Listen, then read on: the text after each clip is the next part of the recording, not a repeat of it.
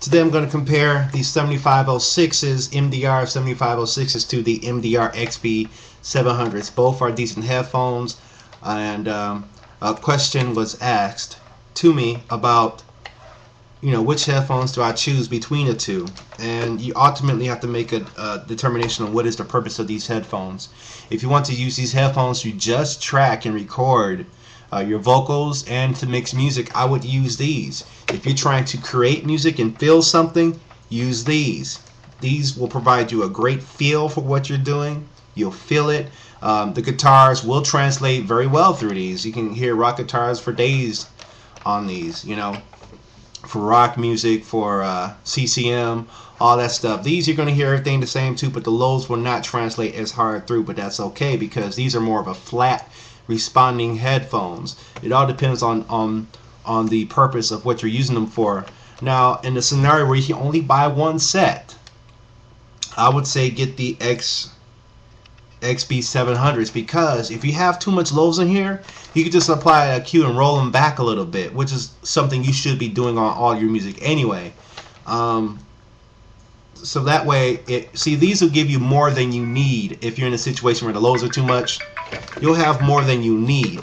With these will give you just enough to mix a flat mix on them. Again, I don't advise mixing on headphones, but if you do not have a choice and you want to mix a song, use these. If you want to feel what you're doing, get these. These are like kind of like one's an apple and one's an orange, but again, if you're in a situation where you can only buy one, I will get these to start off first with, because you'll have more fun making music with this. And if you feel like you got too much bass on these things, roll them off anyway. I mean, you should roll off your bass frequencies anyway in any song anyway, to make sure that they translate efficiently from speaker to car stereo to headphone to iPod earbuds and back and forth. And also another thing to watch out on these headphones right here is this little seam right here. These are my second pair of headphones, and these break. This little branch right here, that breaks. So baby all your headphones, keep them in their bag, never leave them on the floor, baby them. And also watch out for this cable here. I've pulled up the slack already, but this little cable right here can get caught in that joint real easily, get pinched, and can split open the wire casing, cause an exposed wire, which can eventually create shorts. But this is my second pair of these headphones.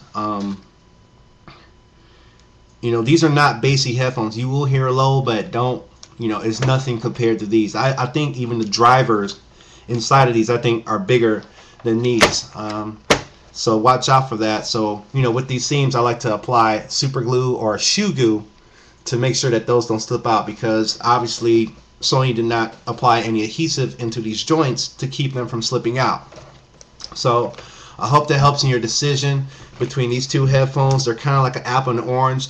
It's best to have both if you can, but if you can't have both, I say get these and have more than what you need of everything, and be able to cut it back on EQ than to kind of just have this and then kind of be lacking something. I think these cover more situations in music making than these. These are precision. They're flat response. These are more for your mixing and your recording. But you can do the same with these too. I think the best way to be is just flexible and to be able to achieve your end goal with whatever you have or what little you have. And so that's my little comparison today.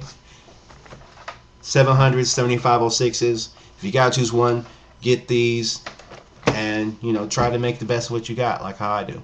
All right, peace.